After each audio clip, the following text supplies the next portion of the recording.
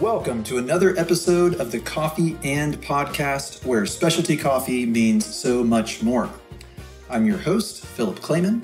I'm also the co-founder of Three Tree Coffee, a specialty coffee roaster in Statesboro, Georgia. And this morning I kind of woke up and my back was kind of hurting, like my lower back, and then it kind of radiated up my spine a little bit, out to my shoulders, and then I realized that I could feel it in my bones.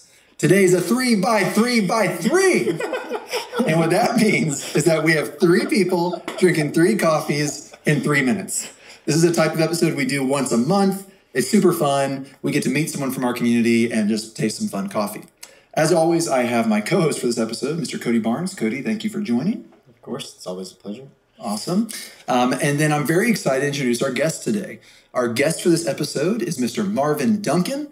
Marvin has had lots of different roles in the specialty coffee industry, including roasting for East Pole Coffee in Atlanta and Perk Coffee in Savannah. So Marvin, thank you for coming on the show, and why don't you tell us a little bit about yourself? Yeah, thank you for having me, of course. And I think you also forgot one role, one of my favorite roles, in the one that started it all was being a barista here at Three Tree. Well, I didn't want to brag that it all started at Three Tree. Yeah, it did. I actually do credit a lot of the really great habits I have for just like a great experience starting off at the beginning. Yeah, so I know I tell you this all the time, but yeah, I think Three Tree was really formative in my coffee career. So well, thank you, man. I appreciate it. Yeah, but so I was a barista at Three Tree when I was at school in Georgia Southern, and then afterwards went to Atlanta. Started at East Pole there, and I eventually progressed into their roaster and then their quality control guy there, and doing all sorts of coffee stuff there, really putting my nose to the ground and like just learning. And then I ended up getting into coffee competitions and then coffee like traveling and coffee whatever else that you could probably expect, going to conventions, all that kind of stuff like that. It's been a fun ride. But I've done all sorts of roles, I think. Barista, roaster, head roaster. Some importing too? Or importing, just working with some importers? Yeah, working with some importers, selling green coffee, grading green coffee for importers and stuff like that. So, yeah. Well, let me brag on you for a minute. So Marvin here won. You got second in Brewers Cup. Remind me exactly what he did very well in a prestigious competition. Tell us about that. So I did Brewers Cup. So it's just basically present a cup of brewed coffee that's not espresso, and it's just like you showing your prize horse type situation, and explaining it in a way that you can sort of make all of the, like if somebody was just listening to you blind, they would be able to build this same cup of coffee just from your instructions, and then also being able to like describe why you made certain decisions. So it's a really fun competition because like you learn a lot about like just the fundamentals of what makes coffee work. And I did that, and I did a national competition for it, and I got second place, asterisk. It wasn't actually second. They actually took it away from me afterwards. Yeah. What? Yeah, it was a mis-scoring thing. I actually got sixth place, but you know what? It's okay.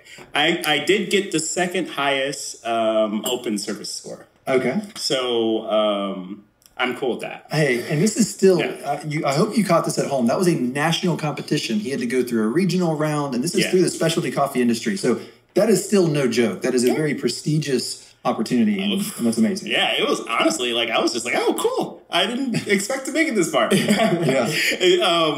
Okay, so like we're going to take a little side story because I think this is hilarious. Yeah. I was one of the people that was the first round of what's called compulsory. So compulsory is like, hey, you know nothing about your coffee. They just hand you one, and you just got to make it taste good, right? Make it taste as good as possible. Usually the coffee doesn't really taste that great, which makes it even more a little bit difficult. And I came in, and because it was really early, and I was stressing, and I was like really, really trying to focus in on the other side of the competition, I was a little bit not prepared for that one. And I walked in and I forgot like half my materials. Mm-hmm. So I'm there trying to make an AeroPress, and I'm like, I need a way to stir this AeroPress. So what I do is I dump out my second kettle and I use it as a spoon. Kettle? Use the kettle as a spoon? Yes. But whatever, all things considered for that situation, I was really surprised when they were like, oh, you made second. I was like, really? Okay, cool. But yeah, it was a moment of like quick thinking. I think. Yeah. Well, way to go. I mean, I can't even imagine preparing for something that big. I'm sure it's super nerve-wracking, right? Yeah. And so just, do I have all the materials? Can I remember everything I'm supposed to be saying and doing? I can't even imagine. So anyways, super proud of you, pumped for you. That was awesome to see.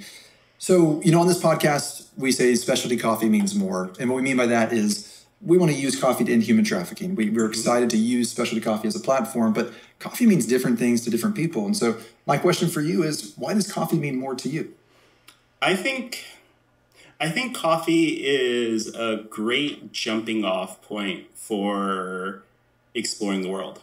And I've learned that I was able to interpret so many other different topics and subjects, and like really able to learn and teach. Learn and teach, which I think are extremely important to me, through coffee. And that was how I approach a lot of things. I'm like, oh, okay, so it's kind of like this one situation what I was doing in coffee. And I mean, maybe it's because my experience is so heavily based around it, but it's helped me interpret numerous other subjects. And plus it's fun. And people are really excited to learn about it. So I'm really excited to teach you. Yeah. That's awesome, man. Okay, so you've had lots of roles in the specialty coffee industry, and you've seen it from a lot of different perspectives. What's one thing you really like about the specialty coffee industry, and what's maybe one thing you'd want to change about the specialty coffee industry? So I think specialty coffee has some of the most amazing human beings. I think a lot of them are very, very genuine, very, very like passionate, very, very full of life, and they're just out here trying to explore life, and try to do their best. And it's really nice to meet genuine people. So when you go to like any sort of convention or like meeting type thing, when you see like friends you haven't seen for like a year or two or whatever, it still has that, wow, I haven't seen you for so long, but it felt like we're still best friends, So that's a great experience to have.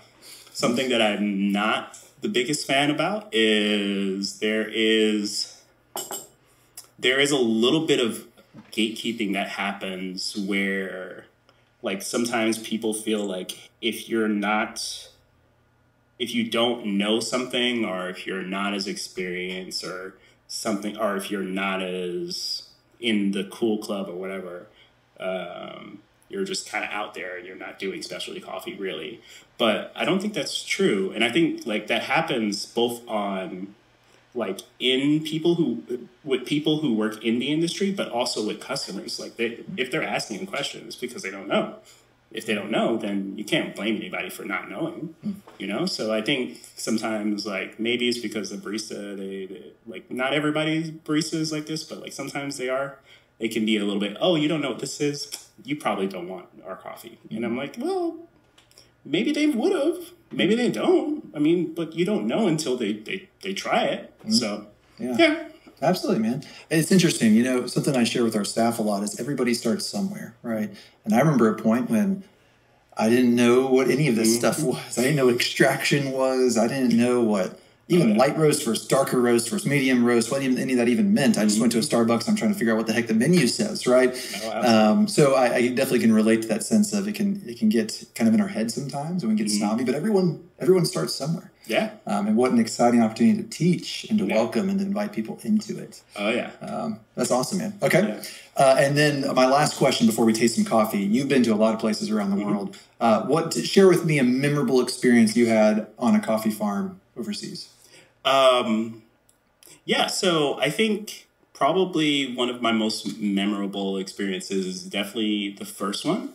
The first time I went out of town, out of the country for coffee stuff, and it was to Peru, to Jaén. It's really, really high up. It's like 1950 to like 2150 meters above sea level.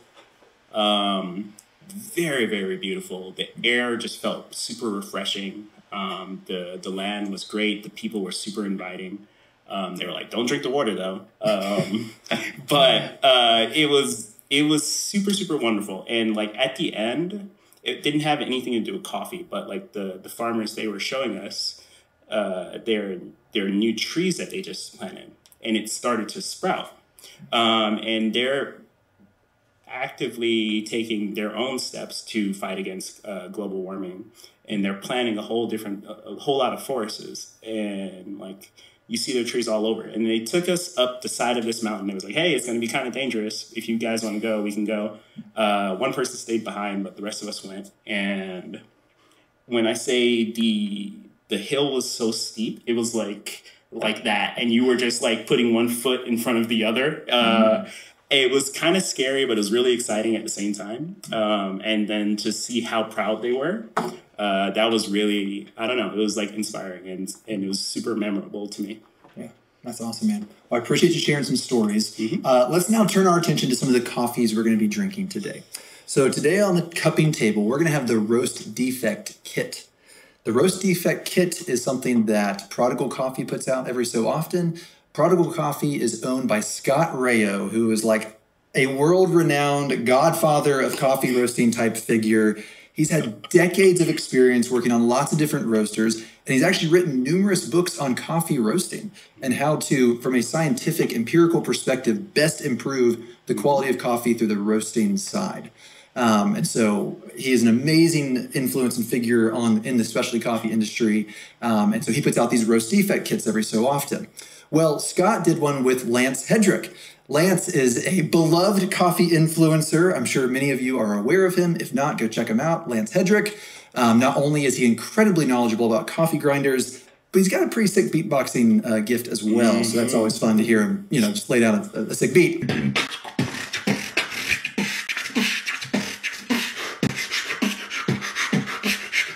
Anyways, so Scott and Lance came together to do this Roast Defect kit on December 2nd, so fairly recently, to kind of just share their experience with these coffees. So what is the Roast Defect kit? Well, just as you can take the same coffee and brew it poorly or brew it well, you can take a coffee and roast it poorly or roast it well. And specifically within coffee roasting, you can properly develop the coffee, which is a good thing.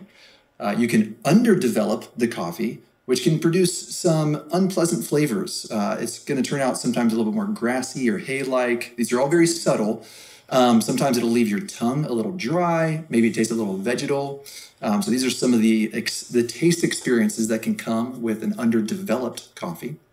You can also overdevelop a coffee while roasting. And this one's a lot more difficult to unpack. There's lots of different thoughts on this, but in my experience, the best way I'd explain it is it has kind of like a toasted bread sort of flavor, and it's a little bit more muted. All the flavors are more muted. There's not much clarity on the flavors. It's all just a little bit more subdued, and that would be called overdeveloped. And so this Roast Defect kit is put out every so often to help roasters and coffee professionals distinguish some of these flavors that come through roast manipulation. So anyways, we're going to be tasting each of these coffees today completely blind. We don't know which one's which. And instead of choosing a winner, we're actually trying to figure out which coffee was properly developed. And this is tough, guys. These are very small, nuanced flavor differences. I explain them in these big terms, but it's usually much more subtle and nuanced. So anyways, I'm excited to see how we do. Let's go ahead and dive in. So we're going to divvy up the coffees. It's 3 coffees in 3 minutes, which means we are going to spend 1 minute on each coffee. We're going to start all the way down on this end, which we'll call coffee number 1. Spoons at the ready. Is our timer ready? And go. We're going to take some, put it in our cup, give it some sips.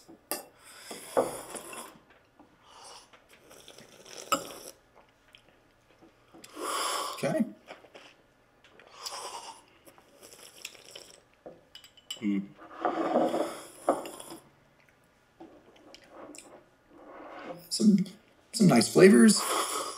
It's tea-like, it's light in general. But the aftertaste has some sweetness to it. I'm liking the aftertaste. Happy?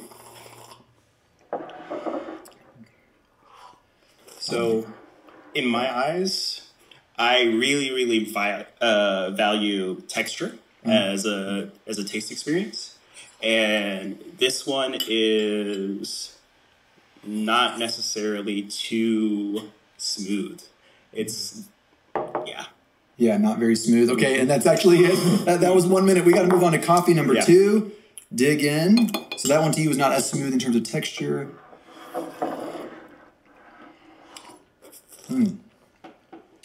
Immediately more flavor from my perspective. Yeah. The sweetness stands out too. Like there's more dynamic flavors with the sweetness versus the acidity. And juiciness. Definitely some juiciness. Aftertaste is really nice. Like the entire experience is just sort of dialed up. Yep, I would agree. I'm even getting some like peachiness. That's good.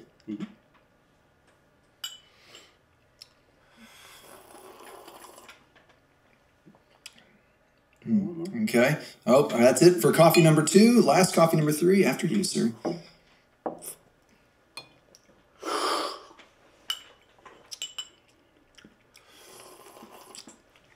It's thin. Some sort of combination of like if you had a fruit and then you licked a piece of paper.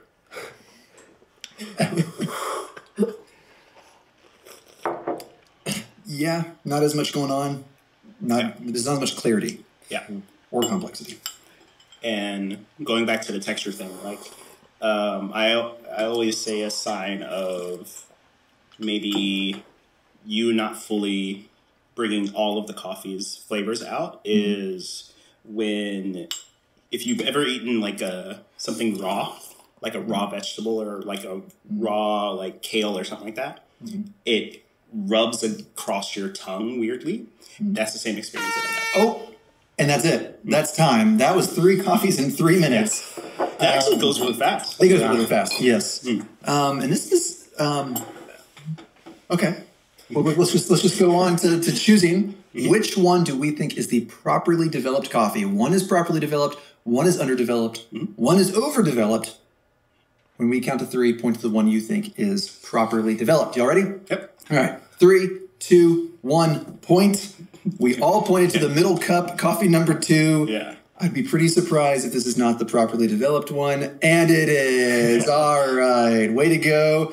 So now, I'm just going to let y'all speak. Which one do you think is the under and which one's the over? Over. So you're saying coffee 3 is under and coffee 1 is over. I almost was going to say the opposite. I mean, please. I'm feeling that way too, because this one still had sweetness. That's the one thing that I kept coming back to. It wasn't as complex, it wasn't as clear, and it was too tea-like on the aftertaste, but it had sweetness, and this one just didn't. So I'm going to go with this one as under as well. Let's see if coffee 1 is under. What does that say? Under. Under, okay, yeah. Nice. Man, so coffee 1 is under, which means coffee 3 is over. 2 and 3 were... they all had some similarities, but it was pretty obvious. Coffee number 2 was just... Yeah, definitely. Wonderful, exquisite. This was an Ethiopian coffee from Prodigal, and super fun to do this roast defect kit. Nice. So, Yeah. awesome. Well, sweet. Well, gentlemen, I appreciate you joining me today in this. And to all of you listening, thank you so much for joining as well. To Scott Rayo and Lance Hedrick, if you're listening to this, we really appreciate what you do. And I'd love some signatures on some gear that I have. And other than that, we appreciate you joining. We hope you learned something today. And also, one last thing, if you've been listening to this podcast for some time, I just want to ask, if you don't mind, please like, subscribe, follow, leave us a review. These things really help us get the word out on this podcast to more people. So otherwise, we appreciate you joining. We appreciate you helping us cultivate freedom, and we'll see you next time.